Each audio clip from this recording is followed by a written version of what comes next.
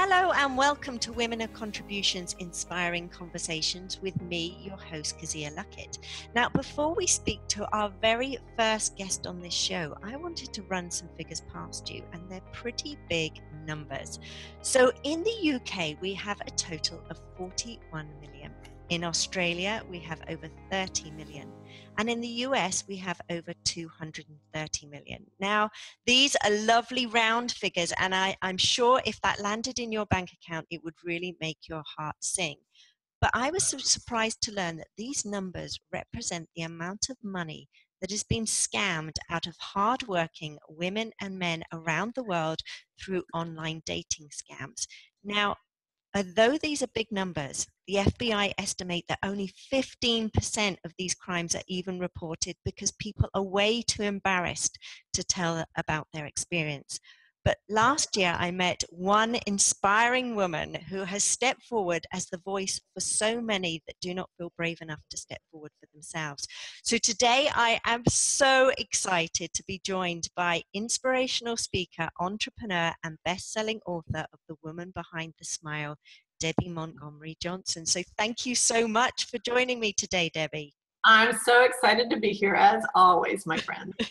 Fantastic. Now, before we start delving into your experience of online dating and the scams that are associated with it, before you started online dating, life, if we go back a while, was pretty good until obviously the death of your husband. Can you just set the scene for those people that are listening? Yeah, I was married, I was going on 26 years, and I have 4 children. Now I have 4 grandchildren. I was as happily married as anybody could be happily married after 26 years. You know, you've got your ups and your downs in married life, but things were good, and Lou had his own business, and I was working as a treasurer for one of the local school districts.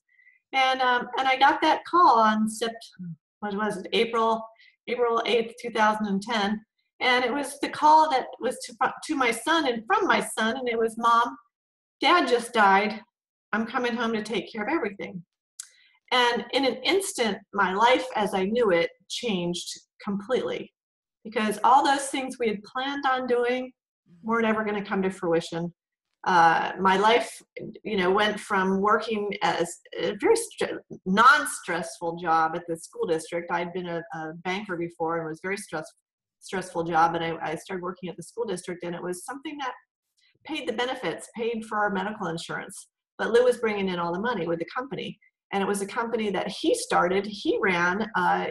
He was manufacturing a vitamin supplement for diabetics that have neuropathy, which is the damage to your nerve endings in your fingers and toes.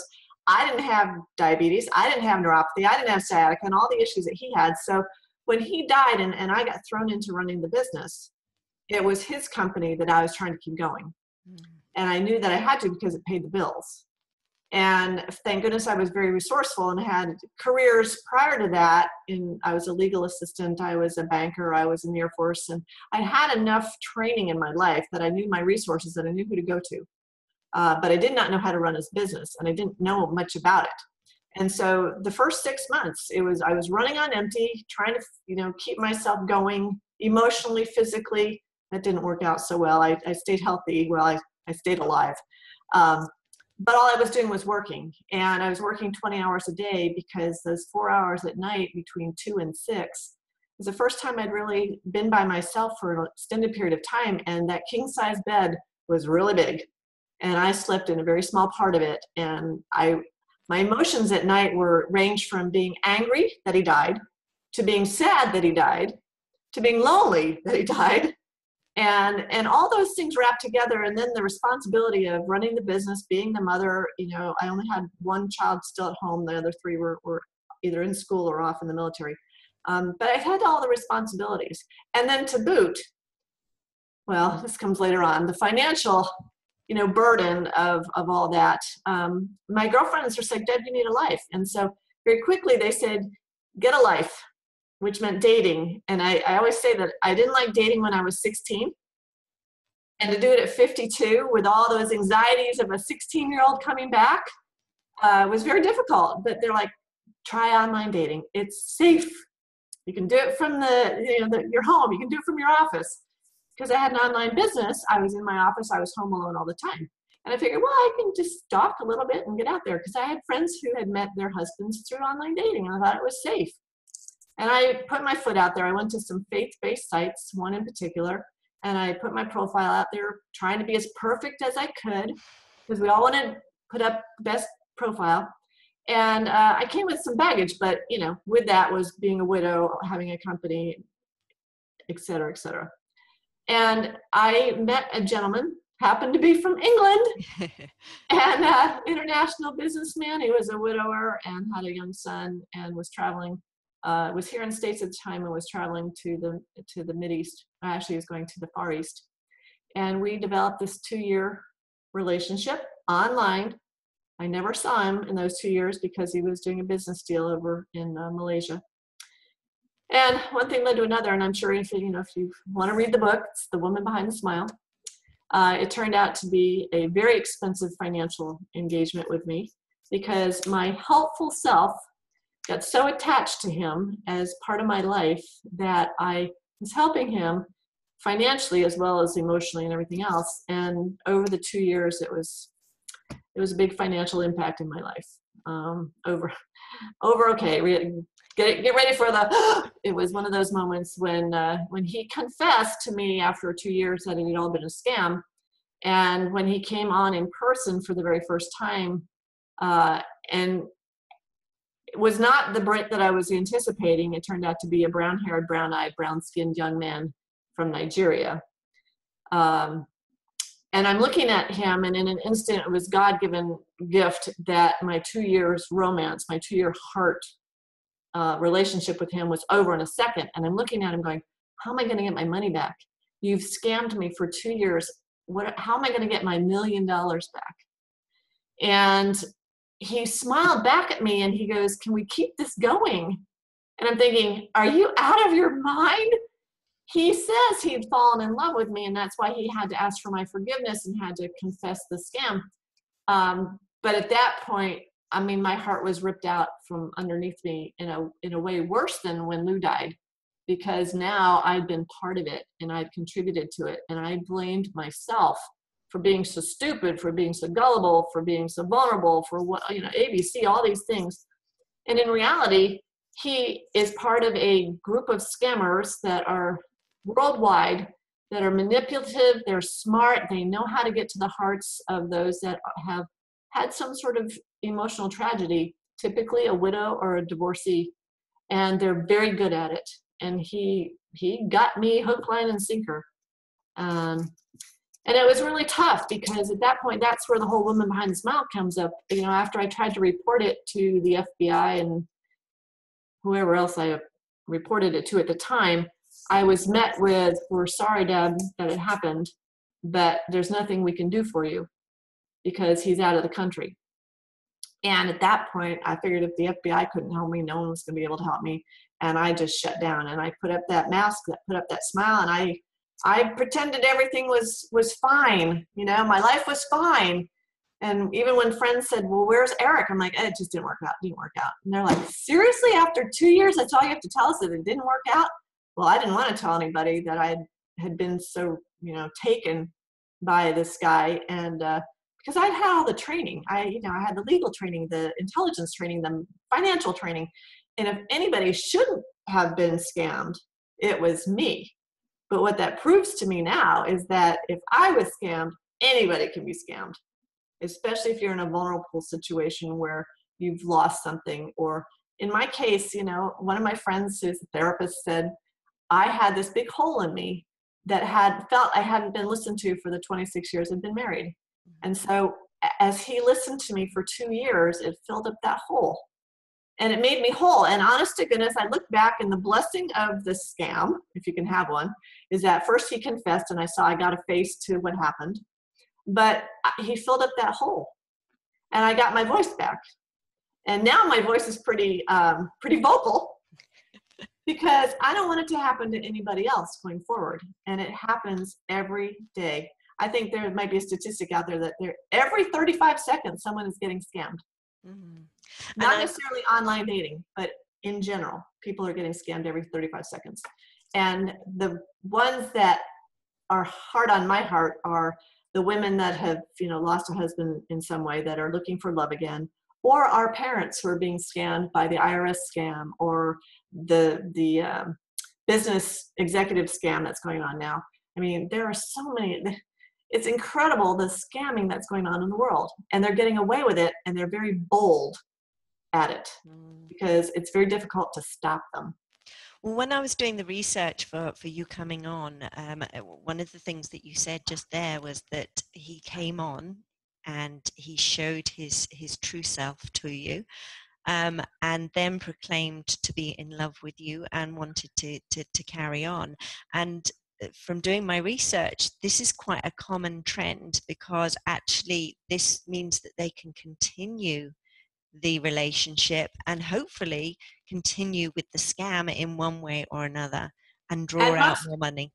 And most people that have been scammed will be scammed 2 or 3 times, because in the women I've worked with recently, they don't have any closure. They haven't seen a face. They haven't seen, no, they're not going to believe that the scammer is really a scammer. He may go away for a while and they'll think, as I would have thought, that maybe he died or he got really ill. And then when he pops up again, they get sucked back in.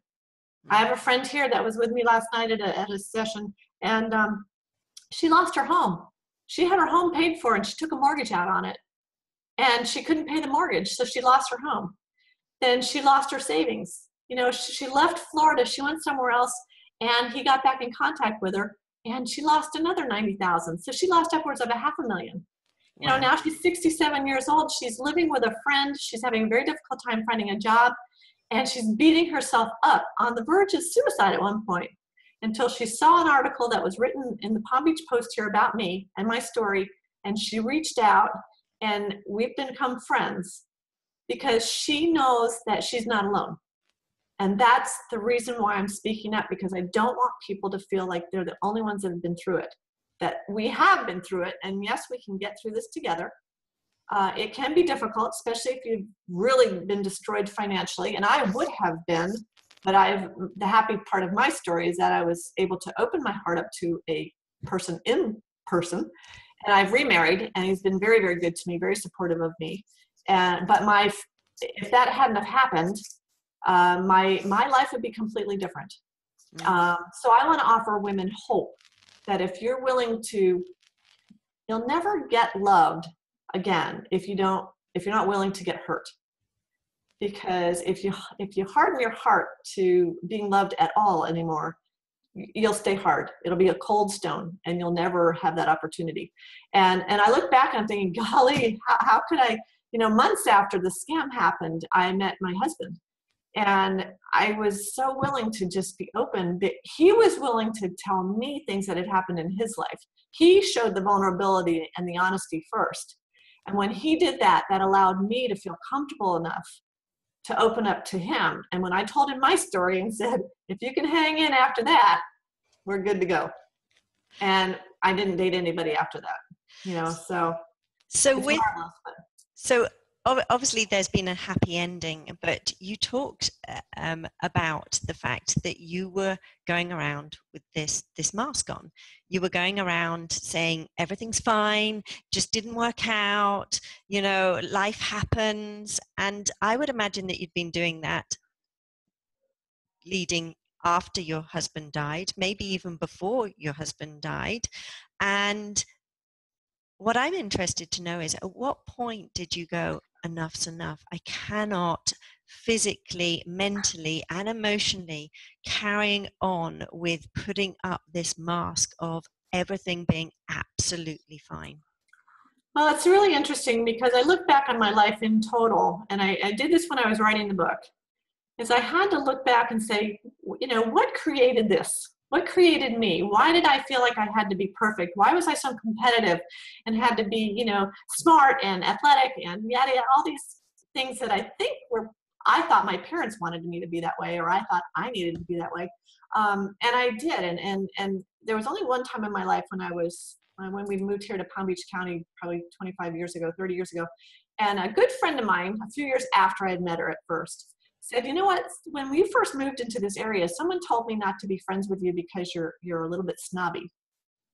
And that really took me by surprise. I'm like, why do you think that? She goes, And it turned out it's because I'm very private, but I want things to look perfect, you know? So nobody ever saw the crack in my veneer. They didn't see, you know, the honest Deb that had 4 kids under the age of 8 and my mother-in-law living with me, and, you know, my husband was this, and you know, my family was perfect. At least that's what I wanted people to believe, because I felt like my family, you know, growing up, my mom wanted us to look perfect. Mm-hmm. You know, we were in a small town and my dad was the local dentist and everything was perfect. And it wasn't. It was good, as my life was good, but it wasn't perfect. And when there were some things that happened that shook me to my core, I didn't want anybody to know, because I was embarrassed that my perfect life had some flaws in it. And when I was talking to a friend of mine a couple years after this scam, before I came out and told anybody, I was sitting at a lunch with her, and she mentioned online dating.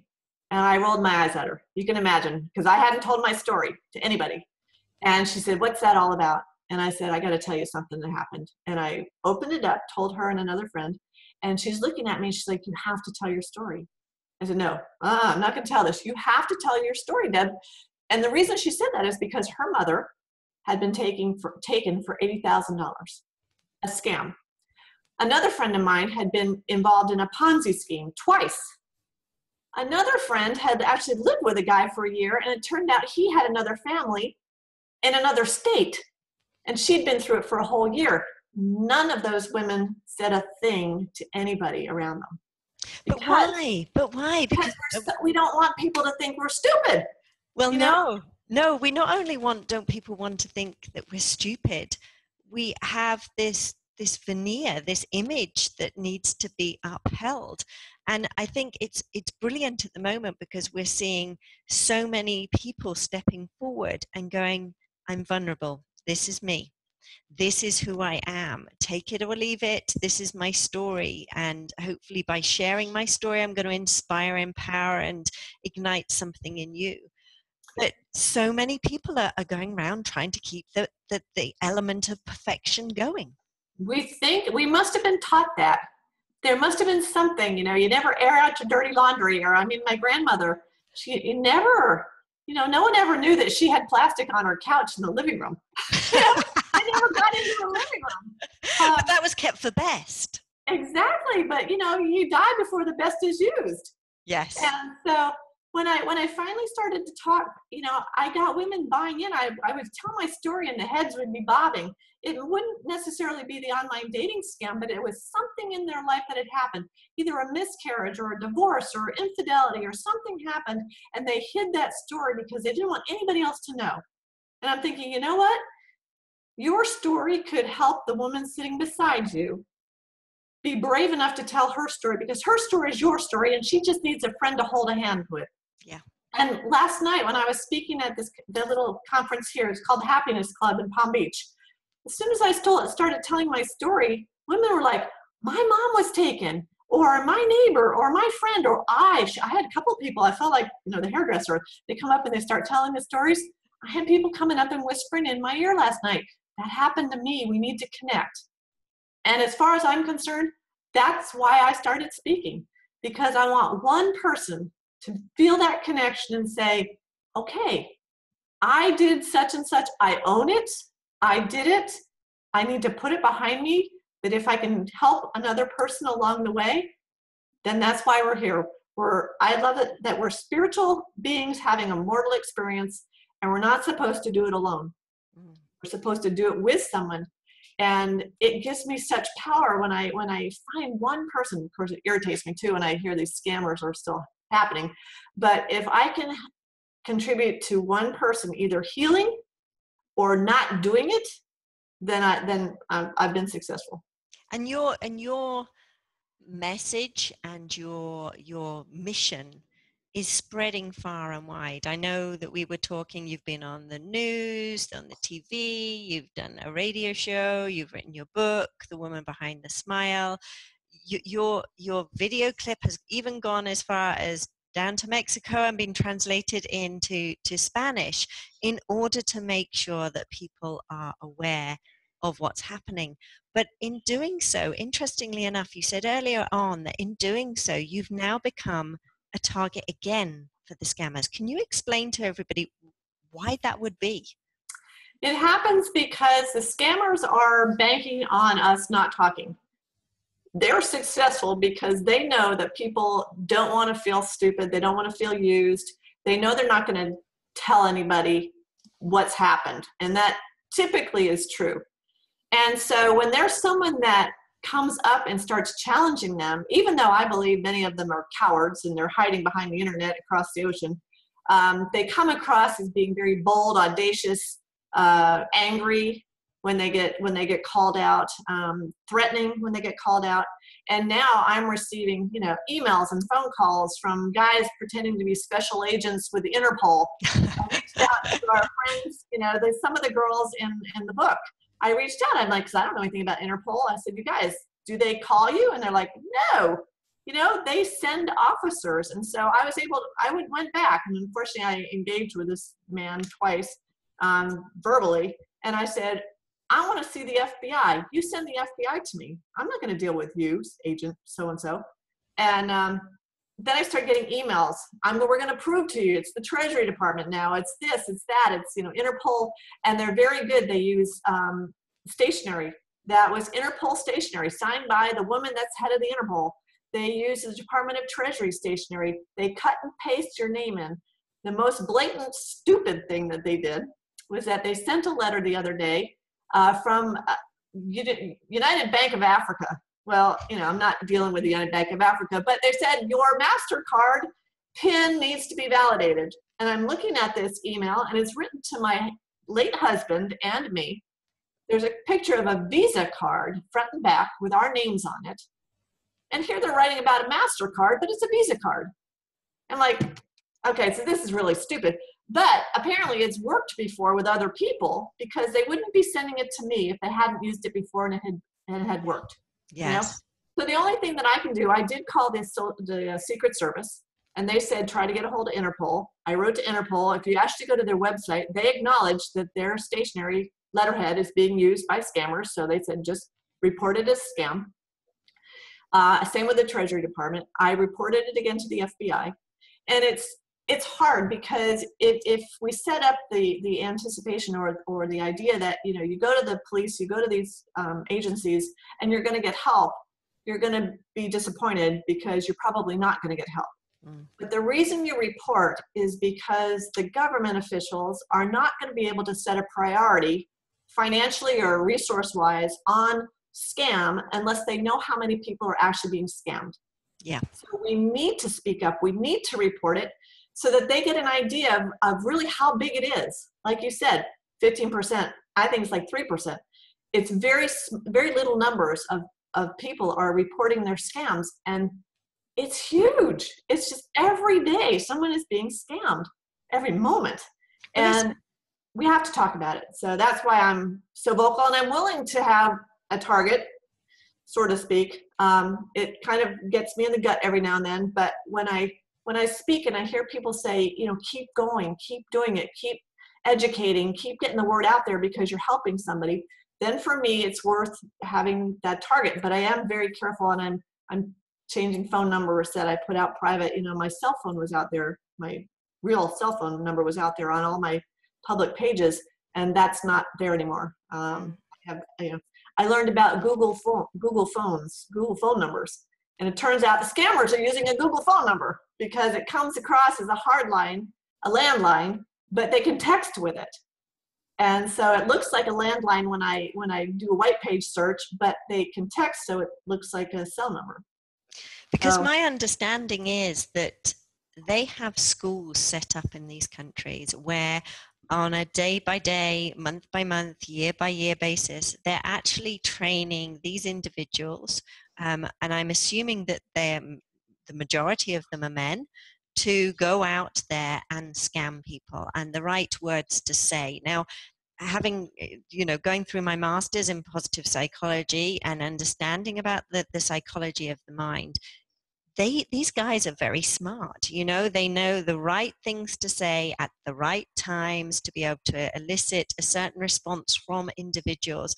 And as you've said before, you weren't stupid in any way, shape or form. You were in the US Air Force, you served as an intelligence officer, you did the fraud for the bank.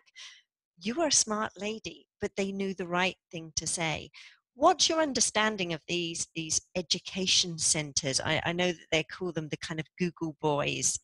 They call them the Yahoo boys. Yahoo boys. I got the wrong search engine. And they're in Nigeria, and Nigeria actually has a university that is set up for training scammers. And I was teasing one of the fellows that I work for this for an organization called SCARS, which is the Society for Citizens Against Romance Scams, and it's in Miami area. And it's there.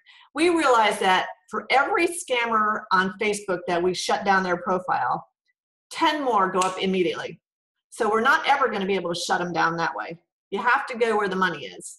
And the money is in aid to Nigeria, aid to India, aid to, governmental aid. It's going to have to be on a governmental level. And that's what Tim is trying to work with. He's setting up an organization in China. A woman in China, a very wealthy woman in China, was scammed. And she came over with 3 ministers of something, finance from China, met with Tim down here, and they're going to be setting up a SCARS program in China. I'm like, oh, send me. Because we can't, you were Air Force intelligence, something. Ooh, I don't need to be picked up as a spy in China. No. But the idea that the Chinese and the Brits, everybody, I mean, this is a worldwide web. If you think of it as a spider web, it's exactly what happens, and it's touching every country in the world. And the Nigerians basically go for certain scams. The Indians go for certain scams. The people in Ghana go for certain scams. The Russians apparently are the most vicious in online love scams, mostly against men because it's Russian brides. They can get pretty physical from what I understand. They can literally be at your door, knocking on your door. Nigerians, not so much. They don't have to, They don't need a person to give them $1 million. They need 1 million people giving them $2,500. And that's what happens. They get a little bit of money from a lot of people. And it's going to be very difficult to stop them, but we can slow them down by letting people know about them and letting them know not to be scared. That yes, they have my address. Yes, they have my phone number, but they're most likely not coming to my house. And if they do, they're in my ground, my territory, and then I can arrest them and I can get them. But I can't do anything with them across the pond. They're out of my reach. And that hurts your heart, to hear of it, especially an older person get hurt financially where they're going to lose their house or their retirement or whatever. They're going to have a hard time recovering. And many of them try to commit suicide. And many of them do it. And that's sad that the evil of the world is making them get to that point where they just want to give up. So we have to talk. We got to speak about it. We do. And you are one woman on a mission to make sure that this online scamming that is just kind of rippling out around the world is reduced as much as possible. But obviously, as you've said, you do need people to step up and say their piece and be heard, and go to the FBI, go to Interpol, go to any of these official bodies and actually let them know what's going on, because it's only when we come together and do these things that we can truly make a difference. So thank you so much, Debbie, for coming on and telling us about your experience of online dating. And obviously, as you said at the very beginning, it now has a very happy ending. You've been married for how long? 2.5 years. 2.5 years to a lovely man who you've actually met, lived with, gone on dates with. So if you were going to give recommendations to anybody, maybe just 2 or 3 top recommendations to people that were thinking of dipping their toe into online dating in whatever way, in whatever age, what would be the 3 top tips that you would give them to make sure that they protect themselves as best as they can? Well, the first thing is when you're putting your profile together, I would not put down that you're either widowed or divorced. If you're going to be on an online dating site, they should assume that you're single. Okay, but don't put yourself out there because that's a red flag. The other thing is don't isolate yourself. And this is what the scammers want you to do. They want you to get away from your friends and your family. Have a buddy. if I'd had a buddy that I sat with and she helped me with my profile and she was there to say, you know, if it says don't go off the website, then don't go off the website, because the Yahoo boys, that's why they're called the Yahoo boys, because they get you off the website onto Yahoo chat. Have someone that is there with you and listen to them, because I have girlfriends I'm sure I pushed away. I pushed my kids away. I isolated myself, and that was to my detriment, because every time I pushed them away, Eric got closer and got more of a hold on me. The other thing is this is for friends. If something happens to one of your friends, as it did to me, and you find out, the worst thing that you can do to them is tell them how stupid they were and that they could have done something different. Why in the world did you do that? I didn't need to hear that from anybody. I was beating myself up enough. You need to support your friend with as much love and encouragement as you can, saying, we're really sorry this happened to you. How can we support you physically, emotionally, now to get yourself back to where you need to be to become, you know, a responsible person in society again? Because the worst thing that you can do is to shut down the person that's been a victim. In any case, domestic violence or the scammers, whatever, if you start telling the victim that they are bad for what they did, they will have a very difficult time to recover. And sometimes they even become hateful because they're like, well, no one's helping me, so I'm going to just lash out to the world. And it just becomes a self-fulfilling prophecy that they, you know, get scammed again, or that they're mean, or they're just whatever. So, you know, we all make mistakes and we all have our own stories. We have to own up to them. Don't make someone else's story bad because you're putting your beliefs on to what happened to them. Because we all, like we said, we've all had something happen to us, and we don't need someone giving us the shame blame. And, you know, love your friends for trying, for putting themselves out there, because it's very difficult to put yourself out there as a 50-year-old trying to date again. Just remember how you felt when you were 16. And those anxieties, or that monkey chatter, still back there going, that's more than 3, but just, you know, just be careful, protect your privacy, protect your personal information. And that's for any social media you're on at all. Be careful, because our stuff is out there.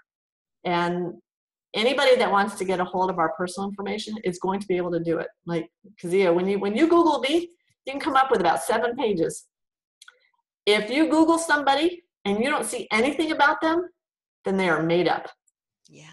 They are fake. And they're using somebody else's pictures, and that somebody else is now a victim. Yes. So just be really careful. You can have fun with it, but just be really careful. And if you don't see the whites of their eyes within 2 weeks, cut it off.